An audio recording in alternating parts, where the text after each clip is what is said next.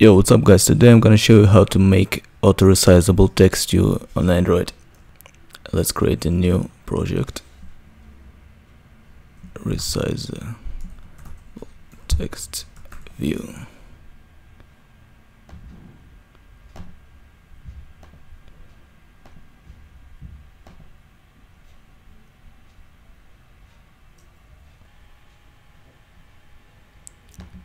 Yes, and the first thing you need to check is that you're using version 26 of support library. That's basically all the setup that you need. And let's just delete some of the layouts.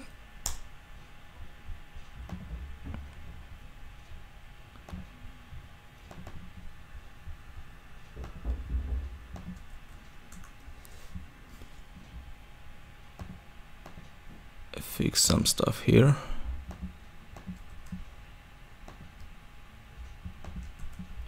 Alright.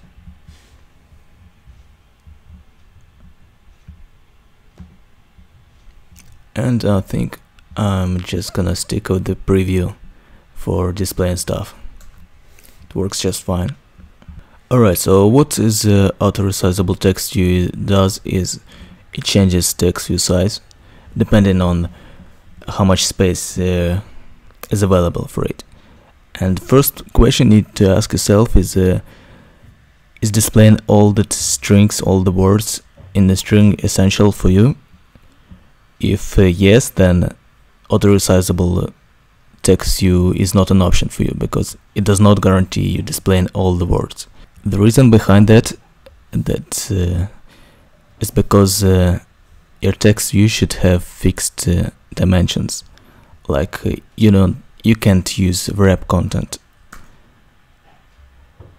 It won't work. I think the best use case for it is for displaying titles. Let's just try to create one.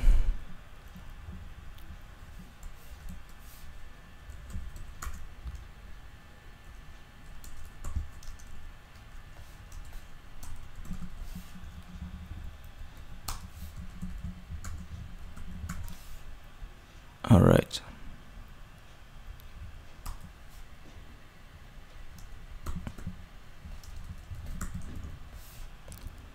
And here's the attribute that you need to use and set it to uniform.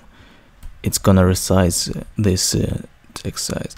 So by default there is a few attributes that set here, like set a minimum text size is 12 sp, maximum is 112, and there is also clarity, I think it's called. Yes, it's set to 1 sp, which is how much your text size increments each step. And that's basically it. You just have your size text type set to uniform, and it's gonna resize text size automatically. But let's just try to set wrap content. As you see, it doesn't work. So you have to hardcode one of the attributes for dimensions. Oops, not this one. Which can cause you to miss out some words like this. Let's add a few more. Right. Yeah, so basically it will shrink, but if you have a single line title, like with setting max lines to 1 and having minimum text size to like 30 something, right, in this case you would miss out some words. And the other problem is that, for example, if you have a text view underneath auto-resizable one, then let's see what you can get.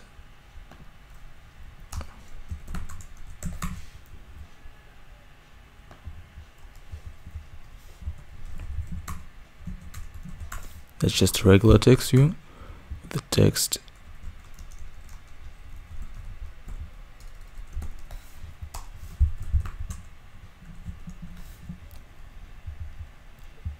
One more fix. Alright, here it is.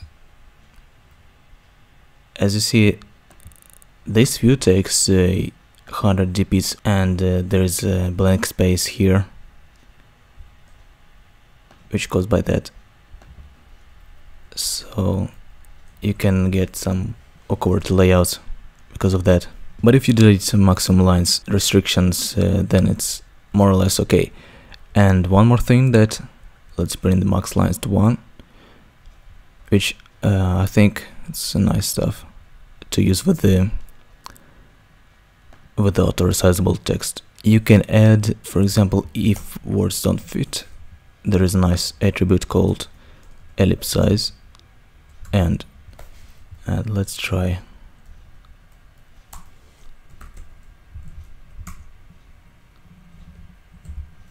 it now. Yes, this attribute makes it nicer with the dots at the end. You can also have it in the beginning, like display just the last part, or middle. That's weird. And this more natural. This is kind of useful. And yeah, basically I like it using as titles, either like this on top or at the bottom of the screen. And there preferably there shouldn't be any text use around this resizable TextView, because you cannot tell for sure how much spare space there's gonna be. And the thing with this is that you can actually change text view. It seems easy because it's easy to set up, but really it's very complicated, because lots of criteria goes in line here, like text view dimensions, number of lines, minimum and maximum text sizes. All this stuff is and basically you don't know what you're gonna get, because it's not as easy to predict as with the fixed text size. Because, for example, if you have undetermined strings, then it makes it even harder to predict. But limited to number of strings makes it easier. Then you at least kind of know what it's gonna look.